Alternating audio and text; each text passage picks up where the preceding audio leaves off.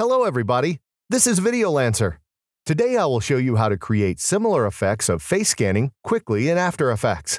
To do this task, we will use the presets from the new third version of my package, AE Face Tools. You can see about Face Tools in details in this video review. By the way, most presets I will show you today are available for free. You can find the download link in the description to this video. Well, let's start. As an example, we will use this video with two faces. Using Ellipse tool, outline the first face and make tracking with detailed features. Select a frame in which the head has a frontal view with minimal facial expressions. Click Set Rest Pose and then extract and copy face measurements in Tracker panel. Now everything is ready to use any preset from the Face Tools library. But as there are two persons here, we have to track the second face additionally. It should be done on the additional layer. So call this layer Face 1 and duplicate it. Remove all tracking data, including the mask, on layer Face 2. Now repeat all the tracking steps for the second face. This layer is required only for using tracking data, so its display can be switched off. Go to the Starter Package Face Tools in Motion Bro panel and choose the category Detection. There are different presets of geometric grids, HUD elements, as well as scanning effects. First, let's add this scanning effect on the first face. Select the layer Face 1 and apply the preset. In order, the effects included into the preset have no influence on performance. Cut the preset layer in this frame. Now add the similar effect on the second face. Select Face 2 layer and apply the preset.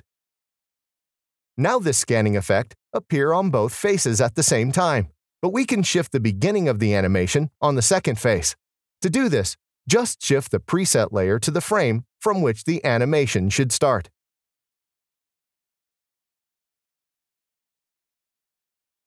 Also reduce the duration of the layer up to this frame. Now, for the first face, let's add a geometric grid. For example, this one. Beginning of the animation can be shifted to the frame when scanning effect is completed.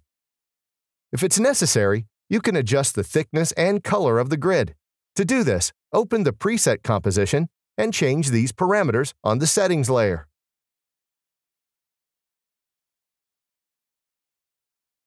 For the second face, let's add a combination of a few simple grids. So select the Face 2 layer and add presets from this category.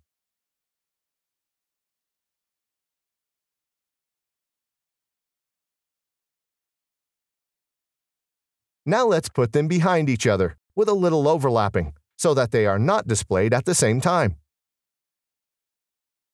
You can complete grid sequence animation with this preset.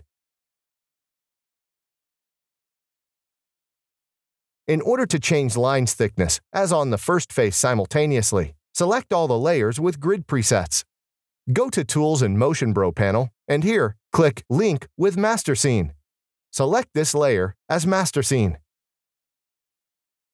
Now all the settings of the grid from this composition will be repeated in all the others. Next, let's add some more additional HUD elements. Use this preset for the first face. Shift it a little along the timeline so that the animation starts later. In this preset, you can change layout. To do this, open the preset composition. In order to shift or scale the layout, use this group null. Besides, the layout can move together with the tracked face. For this purpose, switch on this checkbox on the settings layer. To change a text, open Holder Composition and edit these text layers. In this holder, you can add the sequence of several photos with faces in order to add the effect of person identification.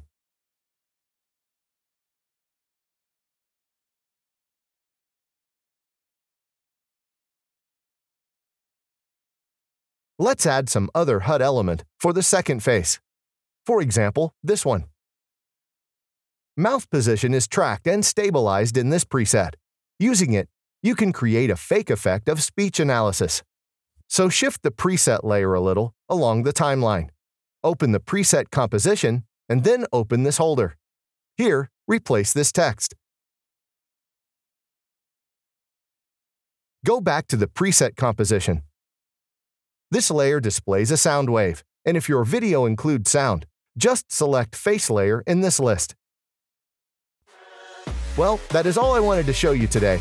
Subscribe to my channel not to miss new videos and products for motion design. That was Videolancer. See you later.